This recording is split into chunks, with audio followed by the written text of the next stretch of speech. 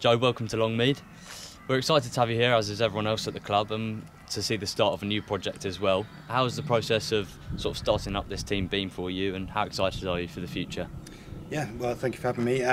Really excited since coming along to the club.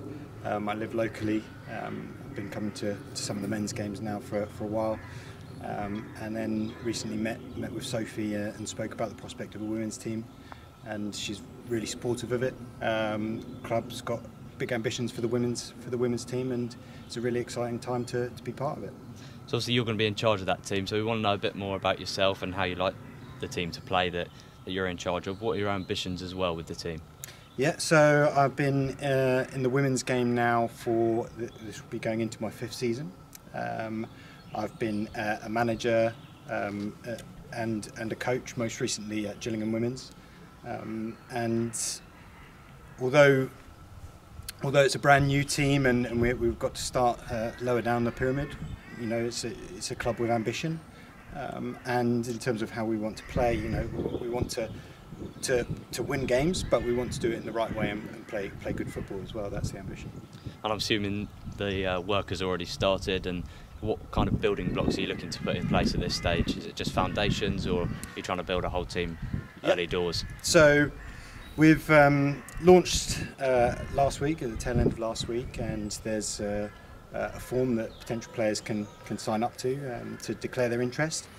We've got trials lined up in June, and so yeah, really it's building the whole team, the whole club from scratch.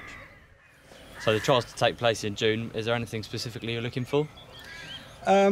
No, not really. I think, you know, as I mentioned from speaking with Sophie, it's an ambitious club. We want to progress up the pyramid, so we're looking for players who share that ambition.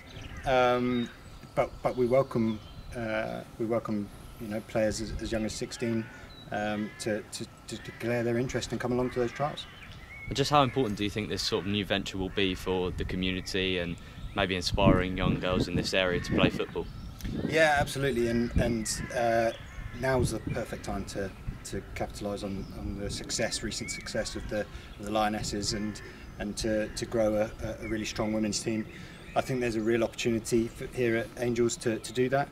You know, we've got the setup of and the relationship with Thomas Juniors that is a real positive for the women's section.